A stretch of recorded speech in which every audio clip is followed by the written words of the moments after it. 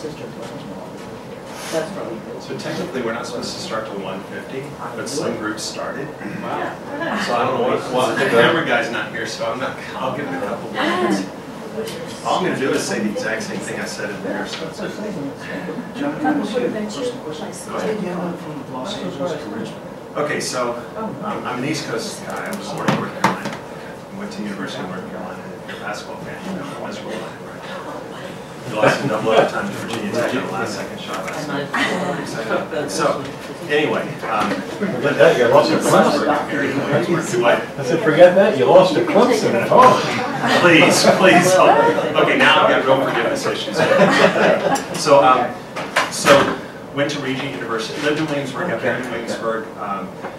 Went to Regent University for film school, and then.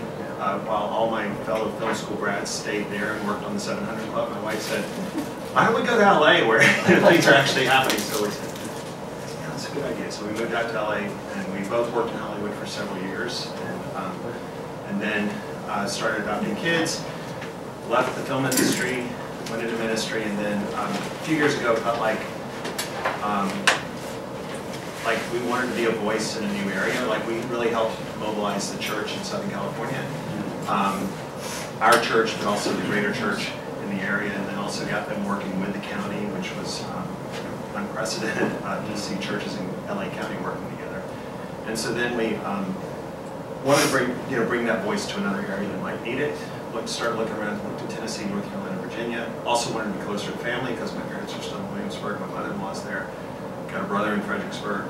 And so then we ended up settling in Richmond because Virginia has more kids that age out of foster care. I'm going to talk about that. More kids age out of foster care percentage-wise in Virginia than any other state pretty much every year. And so we felt like we could be a voice in Virginia. So yeah, that's it. Thank you. Yeah. Can you talk about how your parents felt about all the adoptions? My parents? Yeah. Yeah, well, let's do it like that. That would be the first question. So if I call on anybody else, then hit me with something, and then I'll come back to you. Okay? Because I mean, my parents have been. So we'll give it 2 more minutes. So where's everybody from? You're from Virginia. You're from where? Lived in Richmond 15 years. I'm back up here in Fairfax. Okay, what part of Richmond? I was in the south side, Woodland Heights, right off of Sons Avenue, Forest Hill. Okay, yeah, we're down. You know where Woodlake is, right in the middle? Yes. Yeah, we're down there. Near there. It's on the Fox State. Yeah, actually, yeah, her son goes to her. Actually, we go to his church. He's there. Where's Redeemer in Richmond? Is it South State? It's actually Arthur Ashe Boulevard, which used to be Boulevard. Sure. And you know where the museum is, catty corner from the museum. Okay. It's at a synagogue. Take that. Yeah, I remember take that. When we were in Richmond. And you're That was It's part of the church plan. yeah, and you're that was Newburyport, Massachusetts, is where the church is. Christian Jewish, Are you? Messianic You Adventist. mean No, I'm a Patriot Saint. Picture what? Saint? I'm passionately committed to it. Okay, so yeah.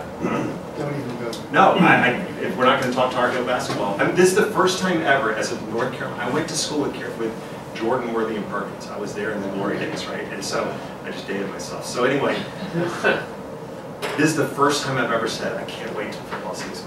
No Tar Heel ever says that. That's like a Kentucky Wildcat Duke saying that. You know, you just do that. Right. So it's just anyway. And where are you from? I'm an adoptive father from Pittsburgh. Love that. Love that. How many kids? 1. Okay, from where? Tulsa.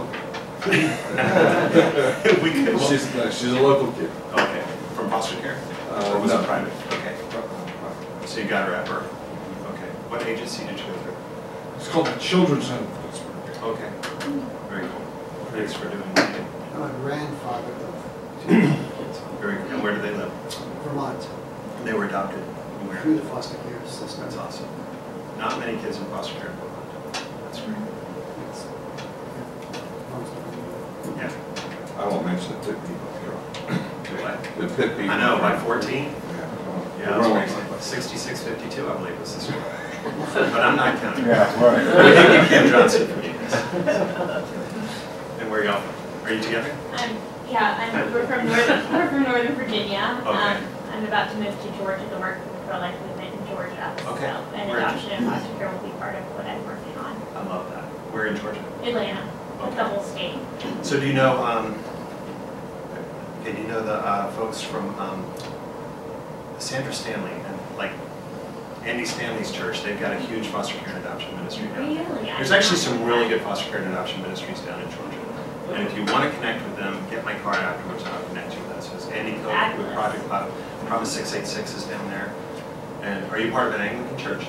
I will be. Okay,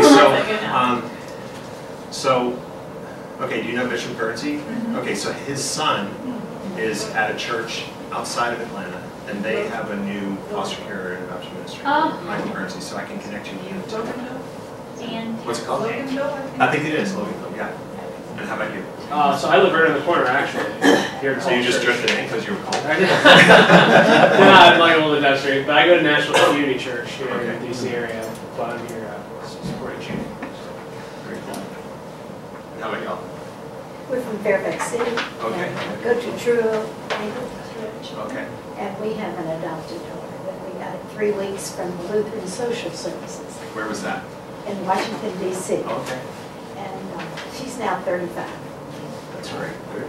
And she doesn't have children, she has animals. Okay. But she and her husband were in the foster care program for Shenandoah County, Virginia, this last year, whatever. They had 3 emergency cases, and all teenage girls. The first 2 turned out 17.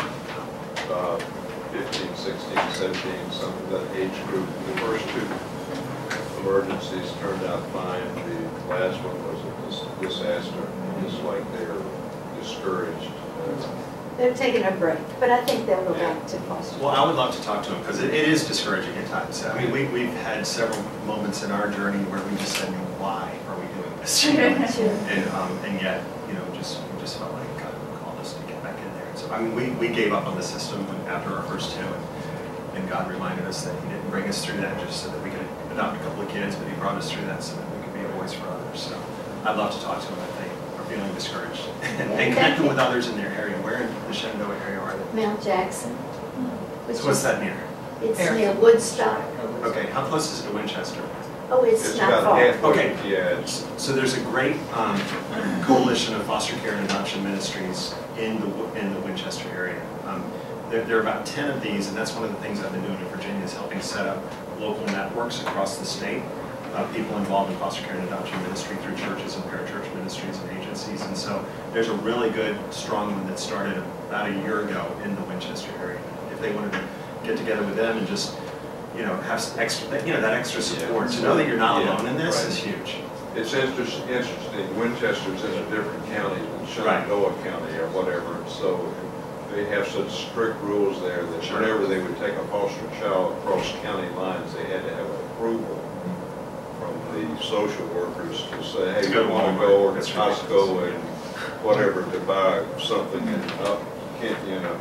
Yeah. And they wonder why these kids have, struggles in life. Everything's ready. It's ridiculous. Where are you from? Yes, well, I'm originally from Russia, Okay. and I was thinking Alabama with that accent. Yeah. Pretty good with accents. I worked with the orphan kids with American missionaries back in the 90s Okay. in St. Petersburg, Russia, and that started just caused dear to my heart. So I am kind of in a career transition, thinking where I should be involved, and this is just very dear to my heart. So I am not, I have not adopted but the cause is dear to my heart. So I'm getting to know Men Fines are dear friends of mine here at the church. Jen Memphis. You know them. Jen is one of my favorite people in the entire world. Yes, I love them. I'm not one of his though. He just doesn't. Anyway, Jen's a hero. I'm learning, about generally what is being done, I don't know, maybe there will be work from my hands, we shall see. Well, why don't you come to the KFO Summit this year? Talk to Jen about that. It's in I Dallas. did come last year. You did? And Okay. yes, and so I probably will go this year. I went to World Without Orphans as well. With, World Without okay, Orphans yeah. in Thailand. So do you know Hope for Orphans? Hope for Orphans actually started KFO. And that is in Atlanta? No, they were based in Little Rock, and now they're based in Texas. No, I don't know Okay. them, yeah. So they actually started CAVO, and I was on staff with them when Jed got hired to be president of CAVO. And yeah, I mean, I've been a fan of his ever since. He's Yes, just yes, a phenomenal guy. yes, they're So, phenomenal. yeah, you Yes. got They a go great. to this church. Yeah, Yeah, yeah. yeah. He found out I was going to be here, and he said I'm staying away. So, I mean, you know, I'm kind of bitter about that. No, he and I actually did a breakout together at our diocese synod a few months ago, and that was a huge Incredible. blessing to be able to Yeah. share a Sam, moment with. Sam Ferguson, I think, commented on that, so it was Okay. really good. Okay, good. Jed was good. Yeah. John told the same story. I wrote Joe. So, what I do? Hi, I'm from this area right now. Okay. I've lived here a long time. I'm not married, I have no children. I don't have anybody I'm adopting or fostering, but I know all these people that do. Right. But you know what, that's huge because, I mean, You never a know. lot of times we feel isolated. You know, the foster and adoptive parents feel isolated, and sometimes we actually lose friends. I know people who've had to leave churches before, their families back off, and so they feel alone. And so the fact that you're there and you can support them is huge. I mean, we all need a support system. So, you know, just the fact that you know them it means a lot. It really And does. she works in a high school, so she Okay, has lots of so you kids. run in a lot of yeah. these kids, yeah. Okay, how about you? I live outside of Pittsburgh, northwest of Pittsburgh. Recently from New Jersey. I've always been interested in adoption. We have 3 grown daughters of our own, but I have always had a passion for adoption. I have, our oldest daughter is aging, getting into her mid-30s, has a 2-year-old, and has mental health issues, but is interested in adopting as well. So, interested in considering what that might mean for her. Right. Whether or not she could do that. Very cool. Thanks for meeting. Do y'all know each other? No. Okay. We are from South Carolina, Mount Pleasant. Near Charleston? Yes, Okay, right across the bridge. okay. And we are, one of our sons, he and his wife are in the adoption process. We're adopting from India Okay. through Christian agency. What agency is it? Lifeline? Okay, Lifeline is phenomenal. They are absolutely an amazing organization. Based in Alabama, by the way, so you admit it. Very good. They're a great organization. Did you bring anything from Fast and French, some of their pate? No. Fast and French, is that still there, Fast and French in Charleston? I haven't No, heard it's it. not. Is Magnolia still there? Yes. 82 Queen? Okay, good. Yes. You're good. 2 out of 3, I'm good. Fast and French was this great little like sandwich and soup place. Oh, I went to, my wife took me to, what's the art festival? Spoleto. Spoleto. Do they still do that? yes. Okay, so we went to Spoleto one year. Oh. Fell in love with it. So, yeah, it's just a great city. Okay, we're gonna go, Eddie's close enough to 150. I don't know if the camera's on. I haven't got that. Probably been on this whole time for all Probably, we know. that's okay. Y'all are on. Okay, so we're, I mean, I have notes. I'm just gonna kind of go through them, and then I'll leave it for questions afterwards. And I think there's a pretty healthy break in between, so we can, if anybody wants to talk afterwards, that's fine. And I also want you to know that I'll continue to be a resource beyond this if you want. If you want to take my card and talk about some of these issues beyond today, I'd be happy to do that. I spoke at a conference in Southern California one time, an adoption foster care conference, and there was a couple from our church there. And they came up to me the next day and they said, "John, we don't want to bother you, but can we talk to you about adoption?" It's like, no, you don't understand, that's not bothering me. You know, if you want to talk about something else, that's probably bothering me. But foster care and adoption, I will talk about anytime, anywhere. So let me just double check the time we're supposed to end, and I'll make sure I'll leave plenty of time. Okay, so this officially ends at 2:35. It officially starts in 1 minute. Okay. All right, so as you heard in the main session, if you were there, that God did build my family through adoption. We have 7 children that the Lord blessed us with, and they all came from the Los Angeles County foster care system. We can have biological children. A lot of people wonder that, and it's kind of weird for me to tell. We're not infertile. You know, it's kind of a weird thing to say to people, but I don't want people to exclude themselves from adoption because they assume it's only for certain couples. Okay, So let's just get that out there. We just believe that this is the path that God had for us. There's so many blessings to being an adoptive family. There are a lot of hidden advantages that people don't realize. Actually, one of those came up recently when our 10-year-old came to me and she asked that dreaded question, Dad, where do babies come from? And I took a deep breath and prayed for the right words, and I said, well, babies come from social workers. And we went out and got ice cream. And I don't think that was a cop out. I think it was a legitimate answer. This past Sunday, as you may well know, was National Sanctity of Life Sunday. According to the Life Matters website, churches around the United States use the day to celebrate God's gift of life, commemorate many lives lost to abortion, and commit themselves to protecting human life at every stage. Sanctity of Life Sunday began in 1984 when then President Reagan issued a proclamation that Sunday, January 22nd, 1984 would be National Sanctity of Human Life Day. In his proclamation, he wrote about the more than 15 million children who had lost their lives in legal abortions in the 11 years since Roe v. Wade had passed, saying that these children, over tenfold the number of Americans lost in all of our nation's wars, will never laugh, never sing, never experience the joy of human love. When you listen to the words from the initial proclamation of President Reagan, something jumps out at me. President Reagan said that the children who were aborted will never laugh, will never sing, and will never experience the joy of human love. In those words, a basic presumption is made that the children who are born into this world will live lives marked by laughter, marked by singing, and they'll experience the joy of human love. And it's a beautiful picture when you think about it. It's a picture that God has planted in us. That's God's design. Now, generally speaking, when we think of sanctity of life, when we think of the pro-life movement within the church and its stand against abortion, we think of the pro-life movement within the church and its stand against abortion. And I think certainly if you talk to people outside the church, they would say that sanctity of life, or the pro-life movement, according to Christians, is all about protecting children in the womb. In fact, one of the criticisms of the pro-life movement is that we only care about children from conception to birth, and once children are born, we stop caring. Now, I've been in churches a long, long time, and I can tell you that there's nothing further from the truth, but that is the impression that many critics in our culture have gotten from us.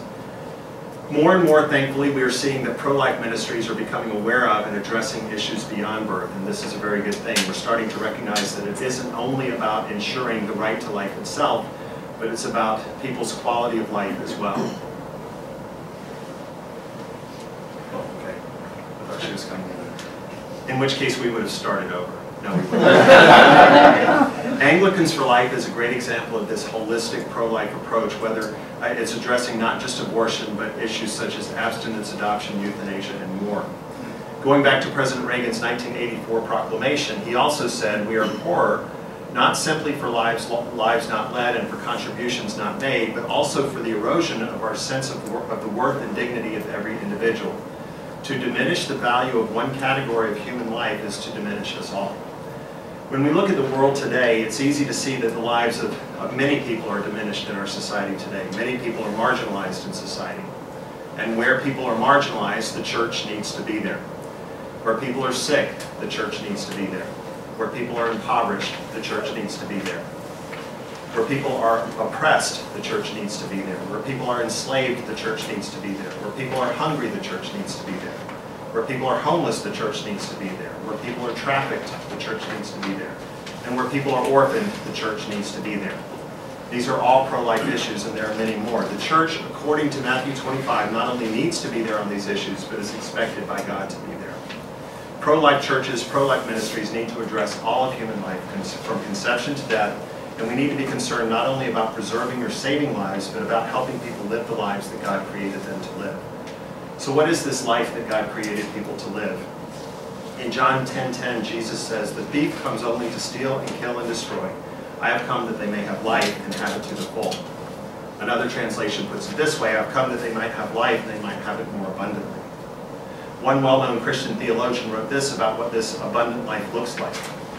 "Particularly, you are saved from wolves and thieves that come to kill and destroy, saved from every enemy that would destroy you. Enter by me and you will be forever safe." But none of us wants to be merely safe. We are not created merely to be safe. The human heart wants infinitely more than safety. Oh yes, safety is basic and necessary. We want to be protected from what can destroy us. We want life, but we want more than mere life. We want abundant life, overflowing life, deep life, weighty life, joyful life. We don't just want to survive, we want to thrive at every level of our human being. We were made for this. So let's look at President Reagan's words again in light of Jesus' words. These children, over tenfold the number of Americans lost in all our nation's wars, will never laugh, never sing, never experience the joy of human love. We can spend a lot of time talking about what this life to the full looks like, but I think President Reagan's words hint at it. I think for children, life to the full, or an abundant life, in part, means lives full of laughter, of singing, of daily experiencing the joy of human love as God designed it. I think life to the full, or an abundant life for a child, would mean a life free from abuse and free from neglect. The question becomes, do all children who are born live such lives? I wish it were the case, but sadly when we look at today's world, I think if we're honest, we would say it simply isn't the case. There are more than 430,000 children in our nation's foster care system right now. Children enter foster care because they've experienced abuse, neglect, abandonment, often at the hands of the people they should most be able to trust in the world. More than 125,000 children in foster care are currently waiting for adoptive families. 125,000 children waiting for someone to call them out by name, to claim them, to accept familial responsibility for them, to love them, to care for them, and to remind them they're made in the image of God and they are therefore worthy of love and dignity. In Virginia, there are nearly 5,600 children in foster care right now, and about 1,800 of those children have a case plan of adoption. I don't have the stats for Massachusetts, South Carolina, Pennsylvania, and who else? Where's that? Alabama. Alabama, right. That was good. That was good. How many did you say? 5,600 in Virginia, right. The goals of foster care are permanency, safety, and well-being. As a society, this means that we want children to have permanent, loving families. We want them to grow up safe from further harm, and we want them to thrive. Not just survive, not just live, but to thrive. Sadly, Virginia has not done well in helping children in foster care achieve permanency, especially. Virginia typically ranks last or near to last in terms of permanency, meaning more kids age out of foster care percentage-wise without a permanent loving family than any or all other states in a typical year. Nationally, about 20,000 children age out of foster care each year without a permanent loving family. Now, the flip side of that, we did have over 60,000 kids adopted from foster care last year, which was a record for the United States. So that is a positive trend. Children who age out of foster care without permanent loving families generally do not fare well in life. Few get college degrees, many struggle with homelessness or addiction, many end up incarcerated, many are trafficked, many end up having children that enter foster care as well. As I mentioned before, children enter foster care for various reasons. Some of the reasons cited are neglect, abuse, drug and alcohol abuse on the part of their parents or caretakers, and even abandonment. The question is, how will we, the church, respond to these children? And related to that, how will we respond to those who've harmed them? I think if we're going to be truly be a pro-life people, a people who care about the dignity and quality of all human life, then foster care is an issue that we simply cannot ignore. Just to be clear though, we don't engage the issues of abused and neglected children in order to answer critics from our culture. Rather, we engage these issues because we're followers of Jesus and because we want his precious children to experience the life he wants to bring to them. And we do it because we're called to do it. These are children who have not experienced life to the full as God intended. Their lives are not marked by abundance, by singing and laughing. They haven't experienced the joys of human parental love as God intended. God wants them to have a different life, and he wants to use us to help them find those lives. The question again then is how? How do we as followers of Jesus help these children and their families? How do we respond to the orphan crisis in our own backyard? You know, I can give you 100 reasons not to foster or adopt a child from foster care, especially an older child, but it's funny, I can't support any of those reasons biblically. James 1:27 simply does not come with an asterisk. The body of Christ needs to not be okay with 125,000 kids waiting for adoptive families in the United States. We need to not be okay with 20,000 kids aging out of the foster care system each year without a family. Now there's a danger in saying that children in foster care are government's responsibility. I don't think you can support that biblically.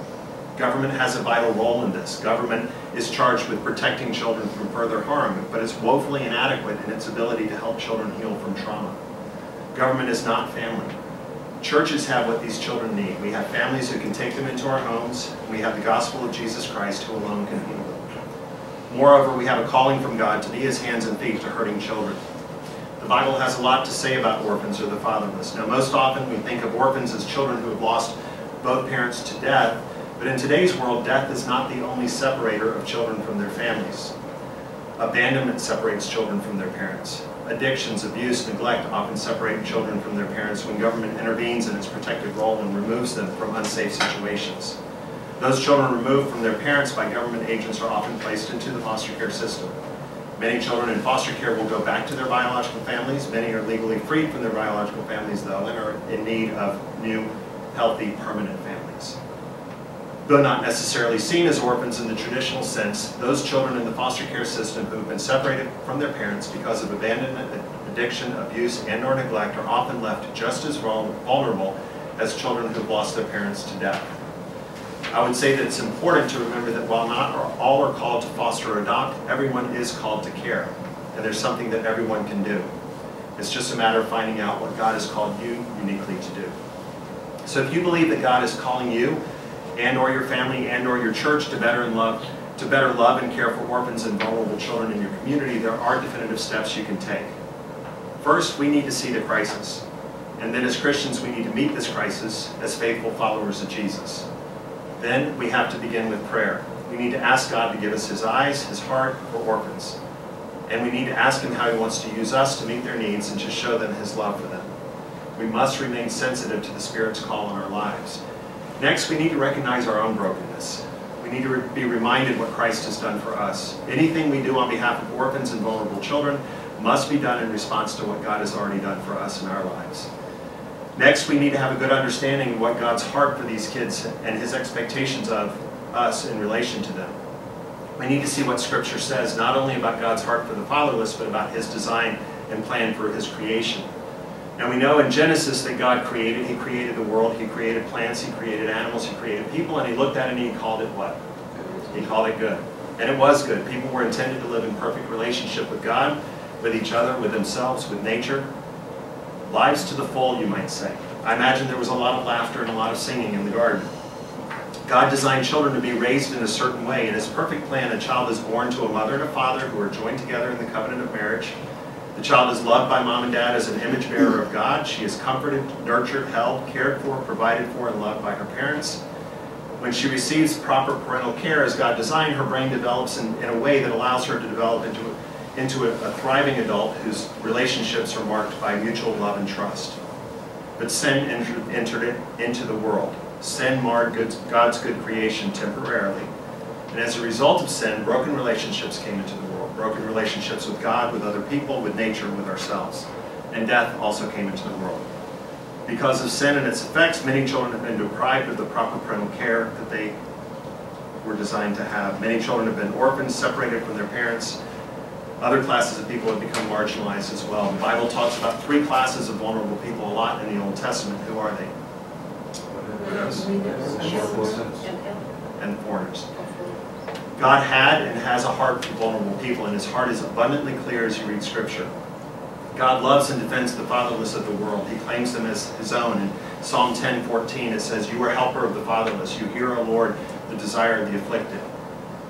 17 and 18 says, you listen to their cry, defending the fatherless and the oppressed, in order that man who is of the earth may terrify no more. Deuteronomy 10:18, He defends the cause of the fatherless.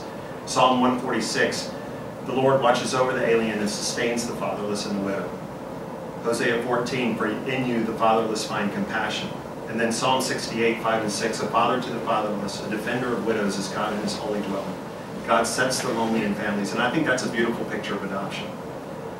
God called a people to Himself, Israel, and He told them that they were to be a blessing to the world. And part of because of His love for the fatherless, He instituted special laws to Israel to ensure that the fatherless would have provision. We see that in Deuteronomy 14 and Deuteronomy 24. God also made it clear that He wants His people to seek justice for orphans, to speak up for their rights. We see this in Deuteronomy 24, Psalm 82, where it says, defend the cause of the weak and the fatherless, maintain the rights of the poor and oppressed. Isaiah 1:17, learn to do right, seek justice, encourage the oppressed, defend the cause of the fatherless. And again in Jeremiah 7, 6 and 7. God issues stern warnings to those who mistreat orphans. We see this in Exodus 22, Deuteronomy 27, Proverbs 23, Isaiah 10, Malachi 3. God is so concerned with the fatherless that he defines pure religion in the context of caring for the fatherless. And of course, that's James 1:27. Religion that God our Father accepts as pure and faultless is this: to visit orphans and widows in their distress, and to keep oneself from being polluted by the world. Now, there are other places in Scripture that give us an indication of how we're to respond to these kids as well. They may not mention orphans or fatherless children explicitly, but we can draw from them as well. One of those is Jeremiah 29:7, where God tells his people Israel to seek the peace and prosperity of the city in which they are exiled and to pray for it, because if it prospered, they too would prosper. God wants his people to prosper, and he wants cities to prosper. As I mentioned before, young adults who age out of foster care are vulnerable to trafficking, homelessness, repeating the child welfare cycle with their own children, incarceration, addiction, and more. So when we, the church, care for them properly, we address all of those societal issues and more. Matthew 25, we read about the sheep and the goats. God's sheep are those who care for the least of these among them. So loving the least of these is in our DNA as children of God. So the question is, are we doing that? Jesus told us in Luke 10 that we're to love our neighbors as ourselves, and then he tells the story of the Good Samaritan, which teaches us, among other things, that our neighbor is not necessarily someone we would normally associate with. Our neighbors are living with great pain in the foster care system right now. Our neighbors are biological children of parents who have abused and neglected those children that God loves so much. Jesus said we're to love them as well, the children and their families, as ourselves. So when we interact with these children and their biological families, we're called to do so in such a way that affirms God's good design for them. Remember, God created humanity in his image. When we look into the eyes of these children and their families, we need to see them as image bearers, and we need to treat them as such. Matthew 18, Jesus says that anyone who welcomes a child in his name welcomes Jesus himself. God is a God of reconciliation. Perhaps we're to be agents of reconciliation by helping a family get back on its feet and caring for a child until he or she is reunified with their biological families. And, of course, God is father to the fatherless, and as God's adopted children, we need to be about our Father's business. In reading Scripture, it's clear that God loves orphans and vulnerable children, and he wants his people to do the same. The call on Israel to be a blessing to the world is now a call on us, the church. We're to be a blessing to the world as well. In the years of the early church, there was a practice in pagan Rome called exposure. Has anybody heard about exposure? You've heard about it. Okay, so in exposure, many unwanted babies were abandoned by their parents for various reasons, and they were exposed to the elements and they were left to die. The early Christian theologian Tertullian, can anybody give me the correct pronunciation on it? Does anyone know? Tertullian? Is that sounds good, right? Alabama, how's that? So Tertullian reported that Christians would seek out the abandoned babies and raise them as their own, or care for them until they died, and then give them a decent burial. In fact, you can find in the catacombs tiny graves marked by the words adopted daughter and adopted son. The early Christians believed every person was created in the image of God and was therefore worthy of love and dignity, and they put that belief into practice. The early church, armed with the same scriptures we have today, answered God's clear call and cared for orphans no matter the cost. We have the same scriptures that the early church had, and we have the same call on our lives. We have the same Holy Spirit living within us. We serve the same God who is still Father to the fatherless.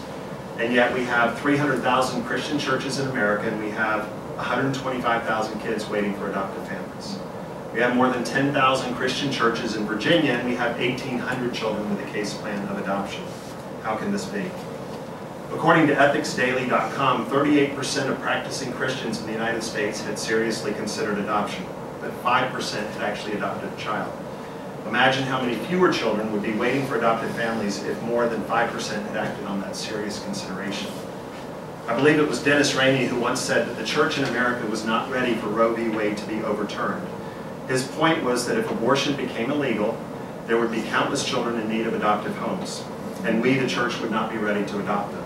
He was right. We know this because our response to the children already here and in need of adopted families is woefully inadequate.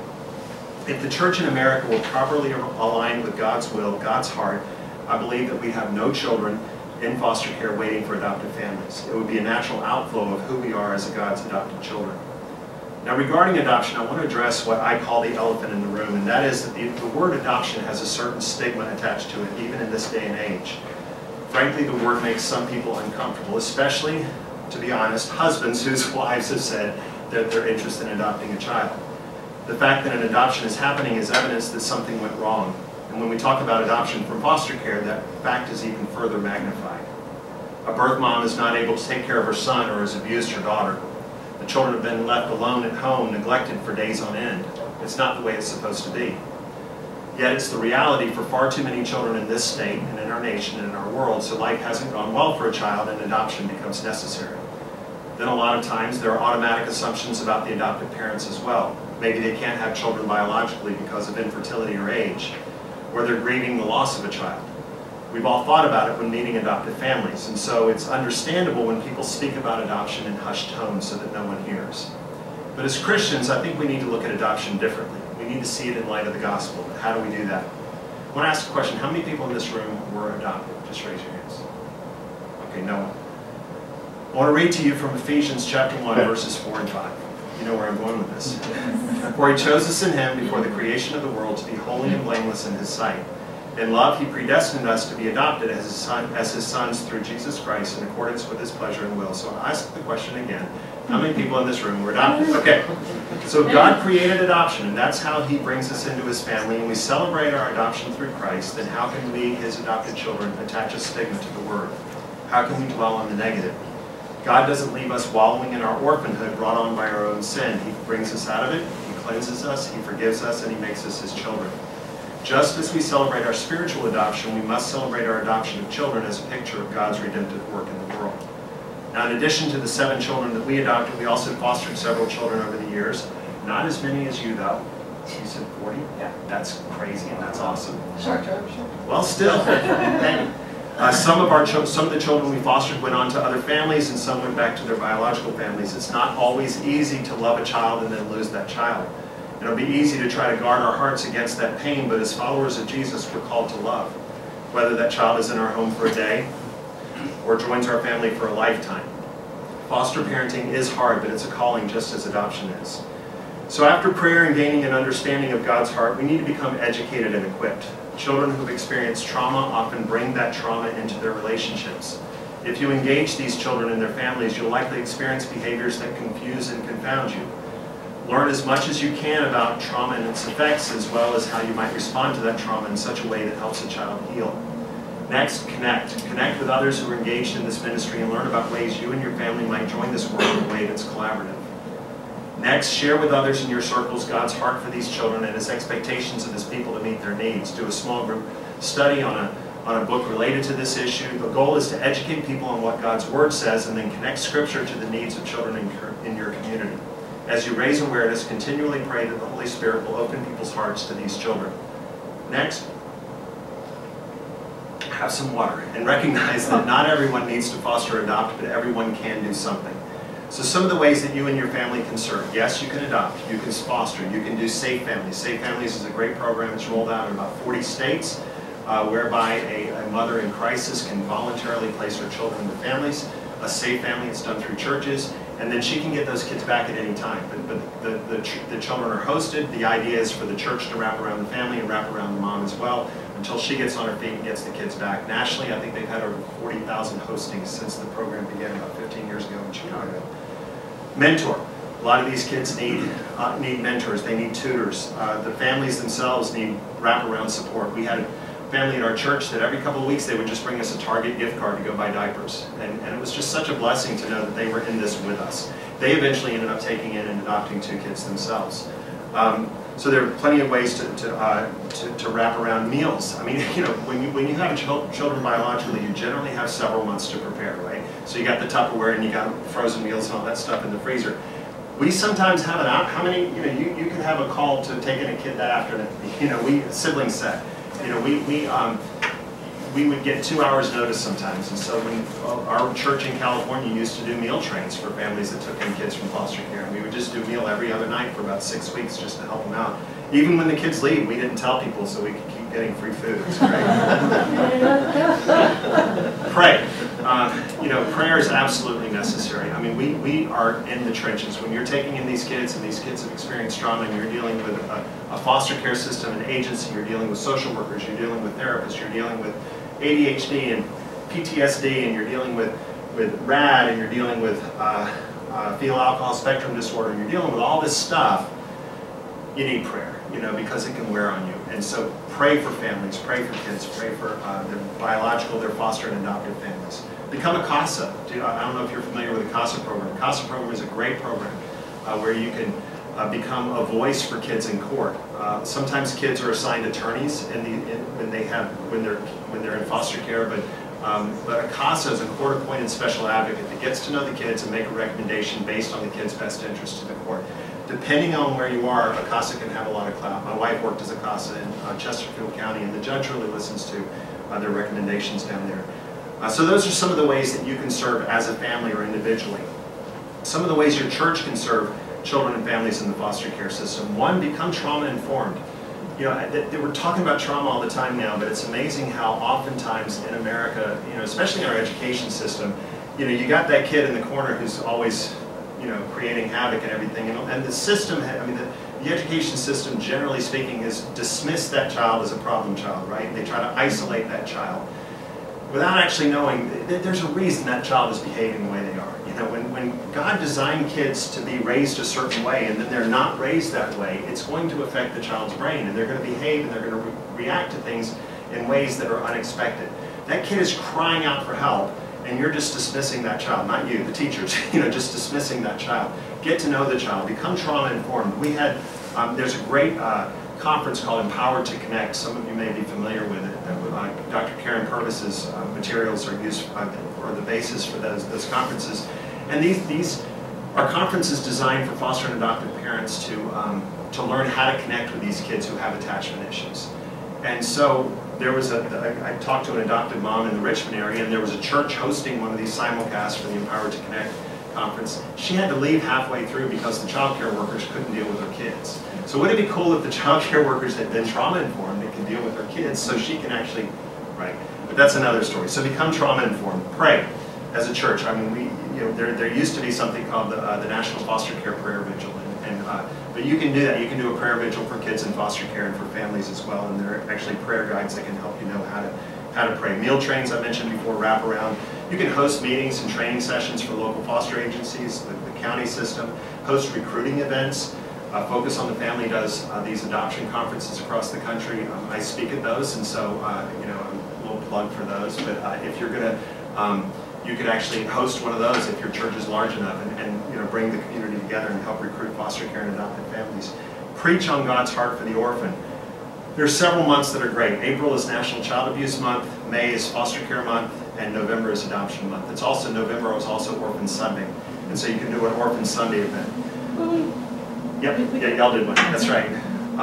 Connect with local bridge organizations. Bridge organizations are Christian organizations that connect church and state, or church and county. And there are bridge organizations all over the country that are working to do just that. You could adopt a local foster care agency where you actually build relationships with the people at the foster agencies and just say, hey, can you bring us your needs, and we'll help meet those needs. We have 4 churches in the Richmond area in Henrico County that regularly meet with Henrico County officials. Now, the Henrico County officials are not necessarily Christian, but they're absolutely blown away that these 4 Christian churches are coming to them and saying, hey, we want to meet your needs. And they said it's been a huge blessing. And now they actually can see the light at the end of the tunnel, that they actually think they're going to eventually have enough families for all their kids. So it's been a huge blessing to them. Celebrate adoptions just as you do births. Become a Safe Families Church. Create an adoption fund. Do showers for adopted families. Again, some of the things you do for biological families, you can do for foster and adopted families too. Clothing and supplies closets, parents' nights out. You could start a foster care ministry. You could do a serve day to a foster and adopted family. We had a lot of our home maintenance was kind of taking a back seat to caring for these kids, and so we had a team come out and just fix stuff around the house. It was great because I can't fix anything anyway. So yeah, host a Christmas party. And then maintain resources for your congregation. There are phenomenal resources out there. Russell Moore's book, Adopted for Life, is great. CAFO, the president of CAFO actually goes to this church. CAFO is the Christian Alliance for Orphans, and they have phenomenal resources for people. Wonderful blogs and books out there too, and conferences. I would advise you to be careful if you start reading blogs, because understand that sometimes you find the angry person who wants to get something off their chest. So get a recommendation from someone who knows before you just start reading someone's blog, because there are some really good ones. Jason Johnson is a phenomenal blogger, and so if you just write his name down, some of you might be familiar with him. Read his stuff, it's really good stuff. And then be prepared. As you step up and answer God's call to care for and love orphans and vulnerable children, recognize that you're engaged in nothing less than spiritual warfare, and therefore you can expect attacks. Lastly, give God the glory. Without Him, we'll have little impact on these children's lives. With Him, children's lives will be transformed by the gospel, as will the lives of generations to come. So the question is, are our churches and families routinely welcoming orphans, inviting them in, sharing God's love with them, helping them find safety and permanency and a place to heal from whatever pain and loss they've experienced? If yes, then praise God for what He's doing through your church on behalf of orphans. Perhaps God wants you to share your passion and expertise with other churches who might share your concern for orphans but are not yet serving them actively. If your church is not actively engaged in caring for orphans, would you prayerfully consider how God might want you to get involved? God's love for orphans is abundantly clear in Scripture, and as is His expectation of His people to provide for them, to speak up for them, and to seek justice for them. And as we think about what it means to be pro-life, let's not only remember the children who have been deprived of it, but let's remember the children who have been given life but are not experiencing the life that Jesus came to bring them. If we're going to be pro-life, we need to be pro-adoption. We need to care about children in foster care. We need to care about family reunification. We need to care about children in orphanages overseas. We need to help all children live lives marked by singing, by laughter, and lives in which they experience the joys of human love. And that's it for my notes, and we have time for questions now. Questions? Yeah. Oh, wait, you were going to be first. Yeah, that's right. You were going to remind me that I was supposed to ask Yes. her first. Yes, my parents. Okay, my parents have been absolutely phenomenal. So, but I think part of that was because I grew up with 4 cousins who were adopted. So that's part of my story, is that on my dad's side of the family, he had 3 siblings, and each one of them had 2 kids. So 2 of those siblings couldn't have biological kids, so they each adopted 2 kids. So growing up, I had 4 cousins that were adopted. It was completely normal. I never thought of them as my adopted cousins, and these are my real cousins. It wasn't like that at all. They were my cousins. And so it was very normal for us growing up. Plus, my dad came from a family that he was actually the so his father had been married before, so he had, and then his wife died, and so he had 3 kids. So my dad had some half siblings, and then my dad was the only child of that union.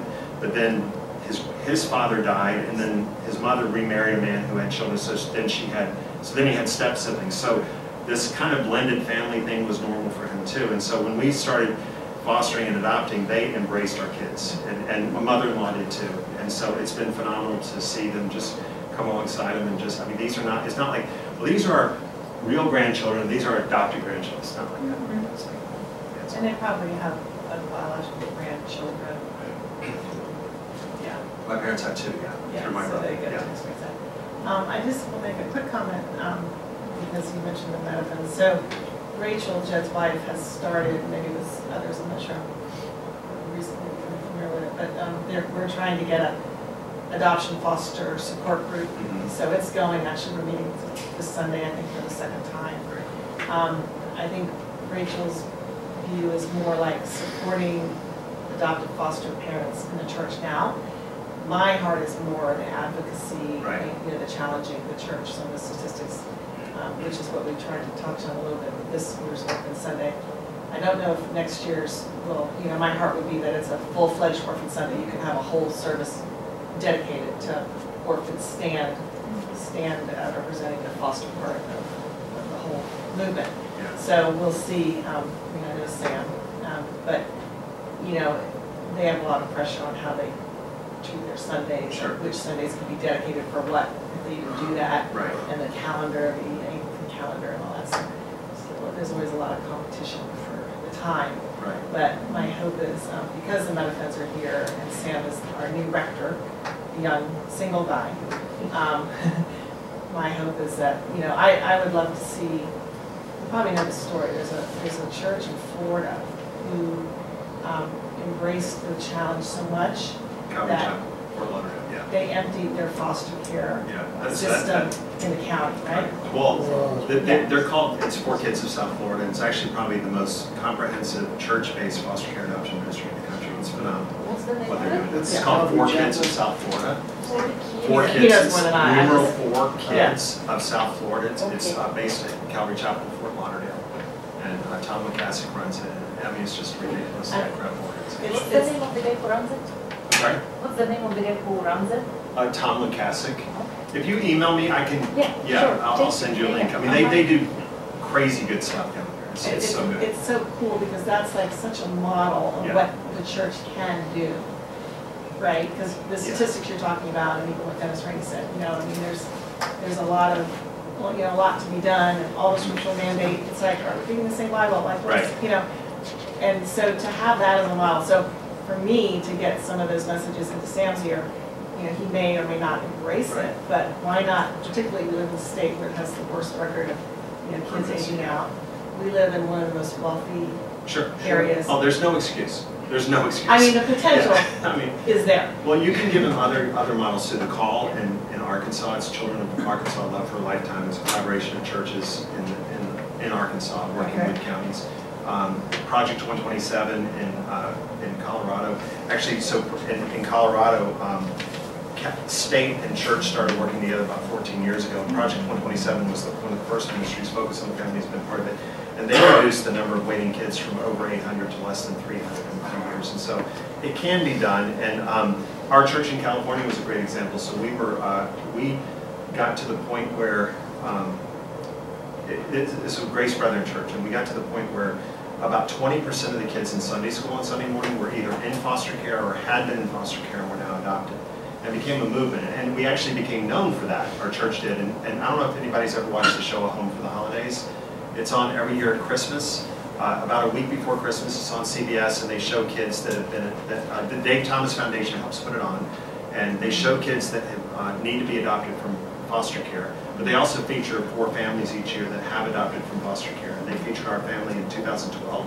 And but then when they heard our story, they heard about our church, and they said, we got to get some of that. So they came down, and here's a non-Christian CBS crew coming to a Christian church, filming part of the service, interviewing our pastor, and so here's a Christian church being celebrated on national TV for caring for orphans. So I mean, it's like, that's a God thing, you know, and that's what can happen if you just, but see, a lot of people want to over-program things. I'm not a strong believer in over-programming things. I feel like a lot of times all the strategic planning and all that, and people want to throw bananas at me now, or oranges or whatever. I mean, all this strategic planning, I feel like sometimes it short circuits the Holy Spirit. It's like he may want to go over here, and you're sitting there making all these plans over here, you know, little plans, and he's got huge plans, you know. And I think that a lot of times we just need to pray, be a voice. Proverbs 31:8 says, "Speak up for those who can't speak for themselves." And that was one of the verses that drove me at our church.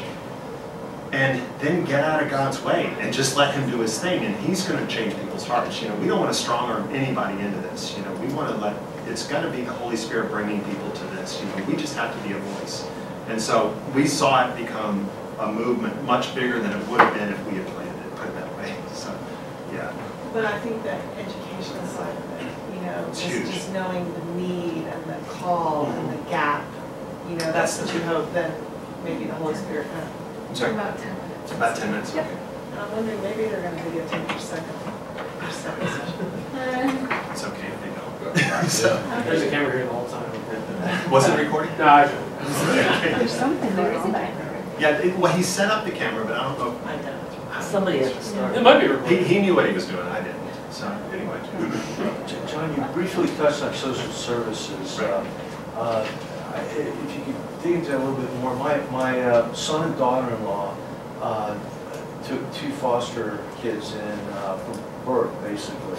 Had about 9 months, and their experience was really mixed. Prince William County, Which is where?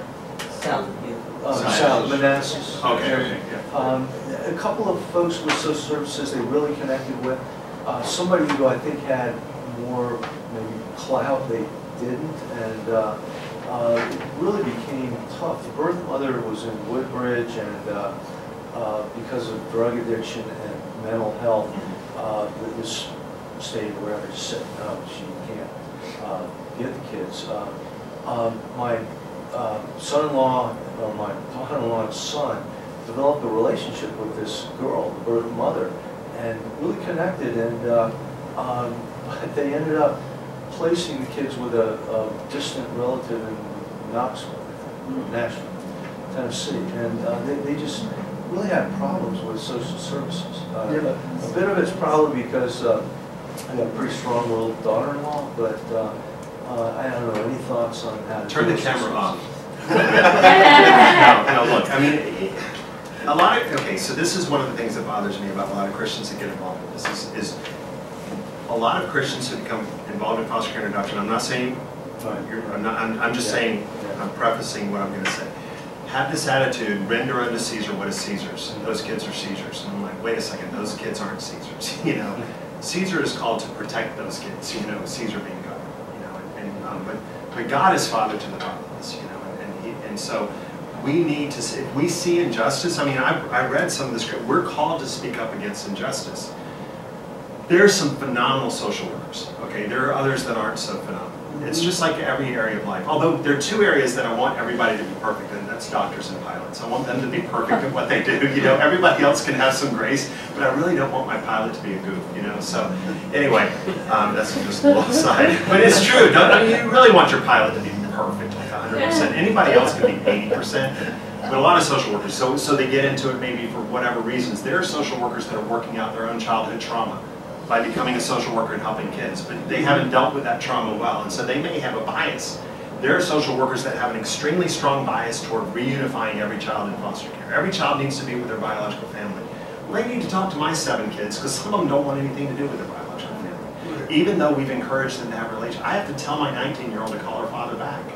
You know, and so she doesn't want to have a relationship with him, and that's okay. I'm not going to force it, but to have this bias, this belief that every child needs to be with their biological family, no matter how remote. Let's send them to Tennessee instead of having them live.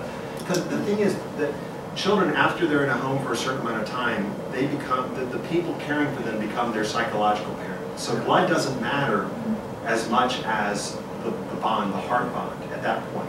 So I believe, and a lot of people in social work believe this too, that you need to look at the attachment before you say, you've got to have a very good reason to sever that attachment. And the fact that they share, you know, 1/8 blood with these people in Tennessee, yeah, you're going to damage them by moving them out of this home where they're bonded. And so, I mean, we dealt with social workers who had extremely strong biological family biases in LA County. Some didn't, you know, and so I would just say that there's a lot of bad, there's a lot of good. You know, we have to, I guess my feeling is that there were times where we spoke up on behalf of our kids and we made enemies in social services, but we also believe that we answer to God, not them. You know, yes, we are we are foster parents under their system, but we, at the end of the day, we're followers of Jesus Christ first, and His Word says to speak up for justice. And that went both ways. I mean, there was a time that we had a little boy that was in our home, and he was placed right out of the hospital with us. And we fell in love with this kid. I mean, this kid was the cutest kid ever. You know, this kid was amazing, and he just had a great little personality, and we had him for, but his biological grandparents were in Colorado. And so they were seeking custody, but they came forward at his birth. They didn't wait, you know, they came forward at birth. And so they did everything they were supposed to do.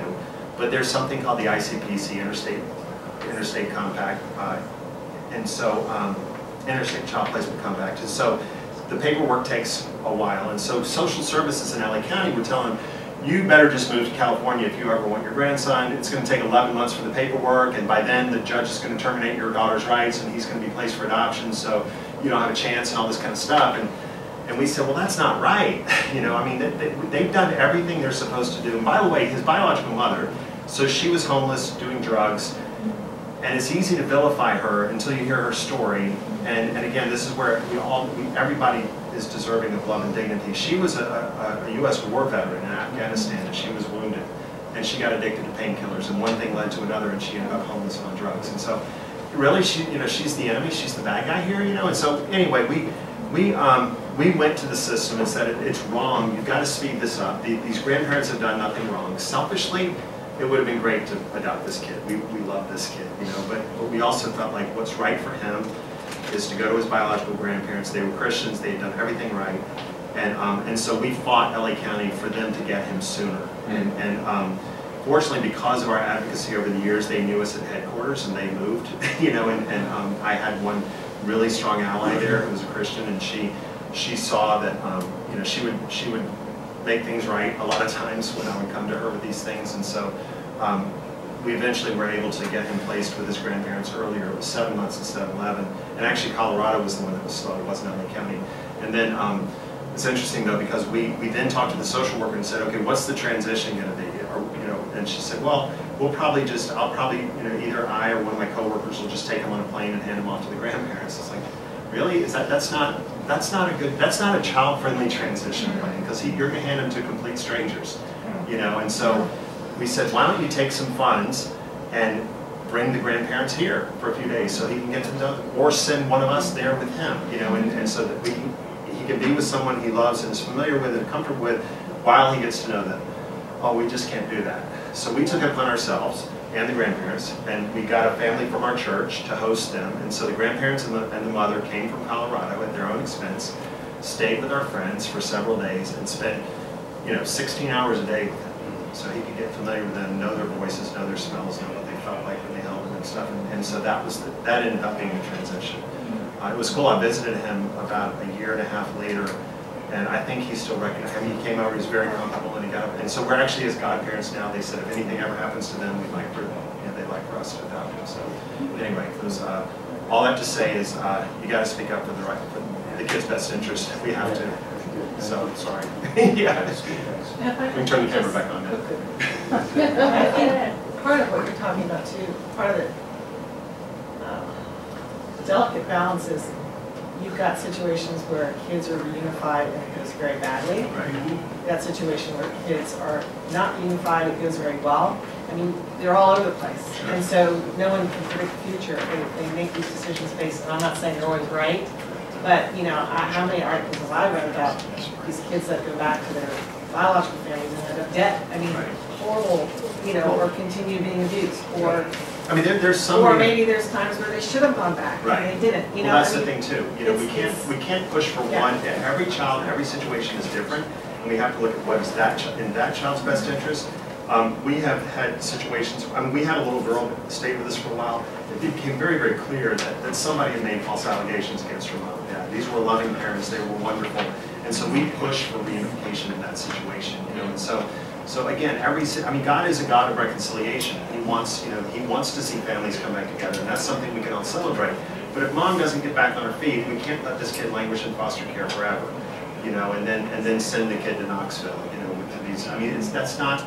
I don't think that's healthy for kids. I think it's healthy for kids to come into foster care and either stay in that home, you know, or go back to the people but do it in a timely fashion. You know, don't let a kid sit there in foster care for 4 years and then reunify. That's not okay for a kid. Childhood is fleeting. I think that we as Christians and as churches need to come up with creative ways of hoping to support those who want to adopt. Come up with the funds to do so, because not every church and every individual family throughout the U.S. is affluent. Right. And this is a fairly affluent area. There are churches in Anglicanism that are affluent, but not every church is. And there are some that are very small, some churches that are very small, and they don't have the funds. The families in those churches don't necessarily have the funds to be able to support adoption. I will say that adoption from foster care, though, is essentially free. Is it? The expensive adoption, unless you get involved in a custody battle, the expensive adoptions are private adoption and international adoption. But adoption from foster care generally costs almost nothing, because the state wants these kids to adopt. So the legal fees are not. Like in LA County, there was like a $400 legal fee from the guy who actually did the adoption, and the county reimbursed that money. I mean, they reimbursed $400 because they knew what he charged, basically, or he charged what they reimbursed, and so. But we got involved in a legal battle for our sons and had to hire an attorney, and that cost. We ended up spending a lot of money for that. But that's because we were in a custody battle. But generally speaking, adoption from foster care is very minimal cost. So, but you're right, as far as international foster care adoption, that can be very, I mean, international and private can be very expensive. Show Up. Show Up, and there are organizations out there that do grants and Like adoption. Lifeline does funds. And Miracle Adoption, they create scholarship, Well, they have funds and grants and. to help people pay for their adoptions. Is that national? Well, yeah, and I can get you in touch with some of those too. Show And up, and American there are Adoption is ministries, like the ABBA Fund that will, and Life Song for Orphans will actually help the churches start adoption funds, and then they'll run the funds, they'll do the administrative one. There was a question over here, I think. Oh, you had one? Yeah, just, John, is there, you have a resource that, like you mentioned, safe families, foster care, mentoring programs, CASA programs. Is there a clearinghouse, is there a website that makes available those resources for our local church that you know? There are in different, okay, so CAFO is kind of the umbrella organization. CAFO, CAFO.org, Christian Alliance for Orphans. So they have a ton of, they have a wealth of information on there. And a lot of times you can find bridge organizations in your specific area. So where in Massachusetts are you? Well, this is a Newburyport, In where? Newburyport, Massachusetts. Okay. So if you, I mean, you can go on there and find out some of the things that, you know, some of the groups that are in your area. So, because like CASA is not necessarily going to be in every place. Safe Families is, I think, in 40 states so far. But then also, you know, you can start getting involved in that network, and then people can, there's a great, there are a couple, there's one really phenomenal foster care, David Arruda. He's in, I think he's in Massachusetts, and he's a fantastic resource up in that area. So if you get in touch with me, I can show you how to get in touch with him. You had a question? Yes, two questions actually. I know that for people that have gone through this, there's that like fire of, oh, I want to inspire others, I want others. But I think so many people feel so overwhelmed by it. They feel like I can't even take care of my own kids, my own family. Like I'm just I don't have the mental or emotional capacity. Right. And then they feel judged because they don't have the mental or emotional capacity. And then it's almost like a division. It gets very overwhelming. So what would you say? What I would say to that is none of us have the capacity to deal with this stuff. I mean, if you told me what I was going to face with 7 kids before I took in the first, I wouldn't have done it probably, because I would have felt woefully inadequate to do this. But I think that you find, I mean, God equips you as you go along, you know, and then you surround yourself with the support that you need. There's never, I think a lot of people who opt out are kind of people who are looking for an excuse anyway, rather than prayerfully asking God, would you have us do this? You know, I mean, that's one thing. I don't want everybody to foster and adopt. I want everybody to ask God if that's what He's calling them to do. I would love to see all premarital counselors, because I hear a lot of times where one spouse feels called to do it and the other spouse doesn't. Well, would it have been cool if they had talked about this before they got married, you know, and that can cause a lot of tension in a marriage. I've seen it. And so I think that if every Christian said, okay, God, we know what your word says about orphans, how would you have me care for orphans? And then just do what the Holy Spirit leads them to do. Then there's no guilt, no judgment, no condemnation, no nothing. You're just doing what God called you to do. And a better question to ask is if you're not called. Ask if you're not called. Right. Well, no, I think the difference. We're called to care. Yeah. What that means, who knows? You know, I mean, it doesn't mean we're all called to take kids into our home for sure. You know, I know a lot of people. I probably shouldn't be taking kids. I probably shouldn't. You know, but for whatever reason, I did. But you're not saying you wouldn't repeat it. No, what I'm saying is, if I would have felt, I wouldn't have felt as confident going in, because I would have, if I had seen, well, if I'd seen the big picture of how God continued to provide resources, then absolutely, because we've developed a trust in God, because we've seen Him work. We've seen Him show up so many times. I mean, He's worked miracle after miracle in our kids' lives, and other, that I wouldn't have missed that for anything, you know. Yeah. Right. Same kind of general theme is the whole families that really want biological children, and more about like, you know, even the Catholic Church that's done great work in adoption and foster care, but they would say, you know, it's not moral to not have your own biological children if you can, type of thing. So what are the thoughts and thinking around this mutual call to both? Or I just don't agree. I mean, I wouldn't agree with that. You know, I mean, I'm not a pastor, and I can't, you know, I didn't go, but I don't know how you can say it's not. I mean, caring for orphans. You know, it's. I mean, kids are a gift from God. You know, kids are a blessing. Kids, you know, and kids need it. The kids that don't have proper parental care, the church needs to be there. Does that mean that nobody should have biological children? Absolutely not. You know, but I mean, I think everybody needs to ask the question, God, how do you want to build my family, and how can we most honor you as a family? You know, and so I love seeing families that do both, but you know, if family does one or the other, as long as they're being faithful to what God has called them to do, and I think that's the How do they safest place to discern be. that? I feel like a lot of people feel like they can't discern that, like they're, Right. you know, waiting for the big voice from heaven or prophetic dream, and that happens sometimes, but not always. Right. That's a bigger question. Yeah, but I mean, I can't answer that in like 1 or 2 minutes. You know, I mean, for us, we just knew. You know, it's something that the Holy Spirit laid on our hearts and laid it on both. He laid it on both of our hearts, and we just knew. It was never a big revelation. He didn't, you know, like again, it didn't, you know, like. But you shared when you realized, because I was being personal, saying, you know, Kinship has had that, and he shared that when they realized what the great need was. Yeah, well, so we were going to have 2 biologicals. So that is good. So we were going to have the joke about my eyebrows was a joke, but the plan of having 2 biological and adopt 2 was the original plan. We took in the 2 boys, we adopted them. We felt like, okay, we're done with this. It was such a, it was a talk about like corrupt social workers. It was unbelievable. And so we were done, but we also believed that God had brought us through that, not just so that we could have these 2 kids, so that we could continue to be a voice for others, be a support to others, be a voice to the church. And then we realized, you know what, there's a huge need out there.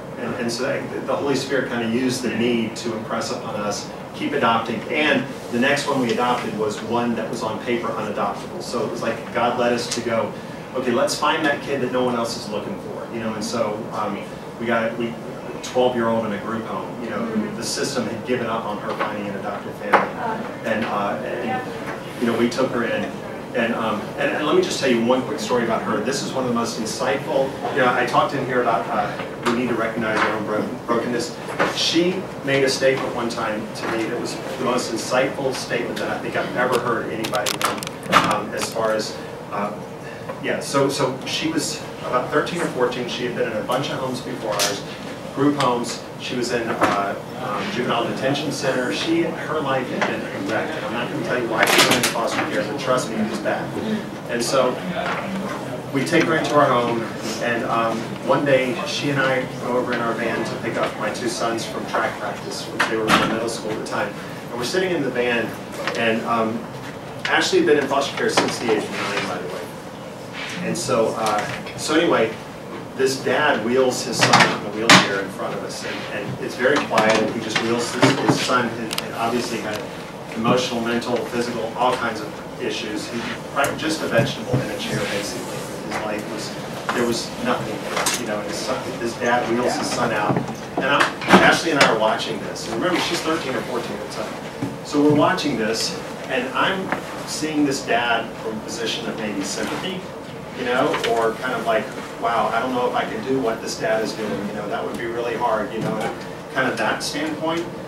And she breaks the silence and she said, a lot of kids make fun of kids like that. That's the first thing she said. And I said, well, I hope you don't make fun of kids like that. And she said, Dad, why would I make fun of someone who's just like me? Exactly. And I'm like, she's coming from a position of intimacy. She recognizes she's not, physically she's fine. She's recognizing that she's just as broken as that kid in the chair. And that's an